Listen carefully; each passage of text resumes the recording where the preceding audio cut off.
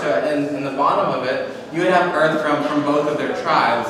And what that would symbolize in some tribes is that you would have a marriage. So that would mean that they were married, okay? From their individual tribes. And they would or what was their home? What kind of structures did they white originally, okay? And you can see that there's a pattern in there, right? Can we all see the pattern?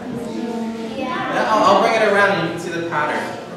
As Bobby brings that around, I have a special guest I would like to introduce to you.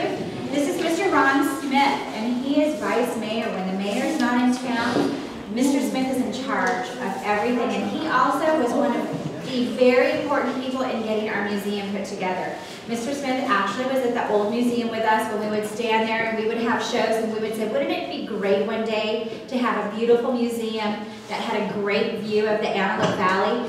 And he helped us get that done. So I just wanted to introduce him. This is our 5th grade class, Mrs. Wright from Desert Christian. Awesome. So they're here visiting the museum today. So let's all say thank you. Thank you. Thank you.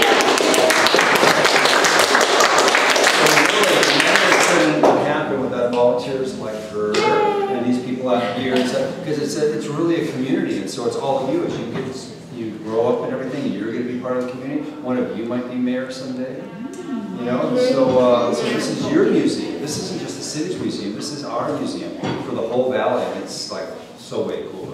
And Mr. Smith, what position are you running for here? I'm running for the state assembly. And who holds that position currently? Stephen.